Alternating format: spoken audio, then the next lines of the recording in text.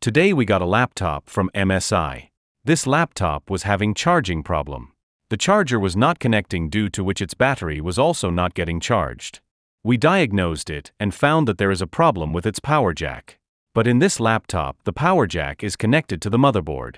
So the local service center was unable to repair it because first the power jack has to be removed from the motherboard and then a new power jack has to be installed in it. As you can see in the video, we are carefully removing the old charging port. This is a very difficult task because if you make even a slight mistake, your entire motherboard can become dead. Now we are installing a new charging port in it. For this you need an expert technician, and we advise you to get this work done by a laptop expert only.